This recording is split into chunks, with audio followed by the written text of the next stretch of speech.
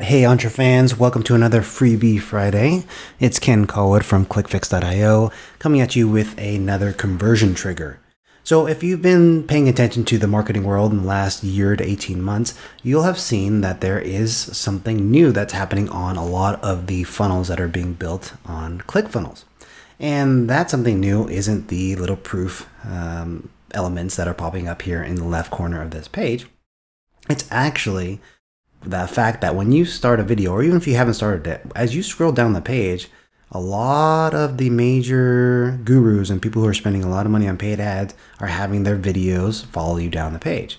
So this particular one is from a guy named Luke Thompson at Aim Higher Academy. Not particularly well known, perhaps. This is another one from Jim Edwards, who works with Russell Brunson on a lot of the Funnel Fridays that they do over there at ClickFunnels. So he's a major copywriter. But the thing that really got me interested in having our devs develop this and make it something that was available for free to all of our clickfix.io members was the fact that Frank Kern has also begun to use this in his marketing. And you know that Frank tests everything. And so when Frank starts to do something, it's probably time for us to start testing it in our funnels as well. So you can see that the concept is pretty simple. Basically, as you scroll down the page, the video gets smaller and is put into one of, some location on the page. Most people put it in one of the four corners.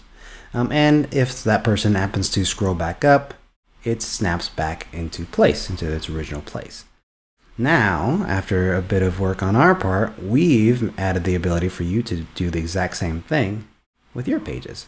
You can see here that I have a large version of the video in the bottom right corner.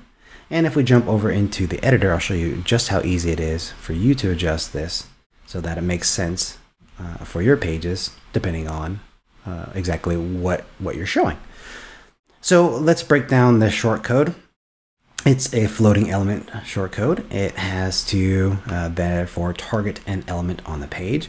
The way we find out the ID of an element is by using the ClickFix Chrome extension. And we come here to element IDs. We can see that it is element number 4. But because of the way Ontraport is built, there can be dozens of element number 4s on the page, depending on how long it is. So we need to specify which block we want to work with. So this is element 4 in block ID that ends in D485, right? So we come back here to our editor and we say exactly that. We want to turn element 4 into a floating element, but only the element 4 of D485. We want to trigger the on scroll, and the on scroll simply means that it's not going to fire until somebody scrolls past the original element position rather than starting off as being a floating element, right? And that on scroll parameter also tells it to pop back into its original slot when somebody gets back up to where it was originally located. Next thing we do is we determine the width. This is in pixels. So I said, hey, maybe I have some screenshots or some other things that I want people to be able to read, even if it's the smaller version of the video. So I chose 500. But you can see that let's take a look at what 300 might look at.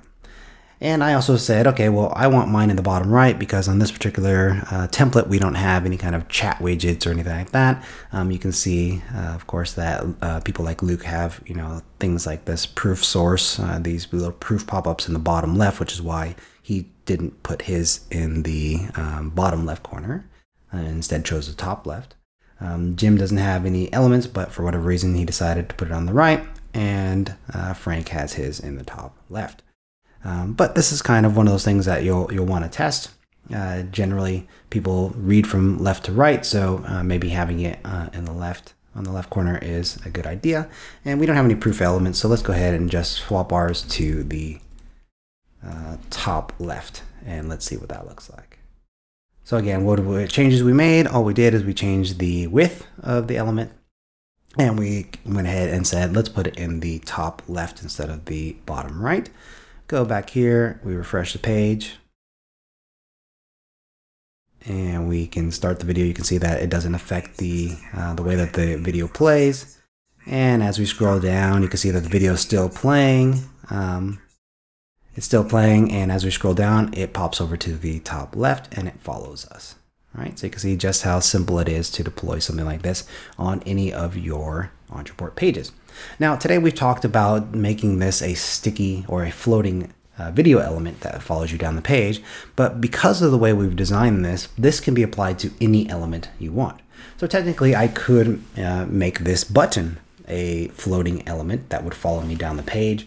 We also have floating column and floating block. So if you prefer to make an entire section or a piece, more than just one element, float down the page, as it were, like if you really wanted to, we could actually grab the column here and make it float down the page, so that way they're always seeing not just the video, but also the call to action button itself. So we could do that in a variety of different ways.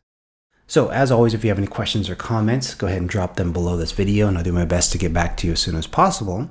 And more importantly, if you have any interesting use cases that you'd like to see me experiment with to use this or any of our other short codes, go ahead and drop those suggestions down below this video as well.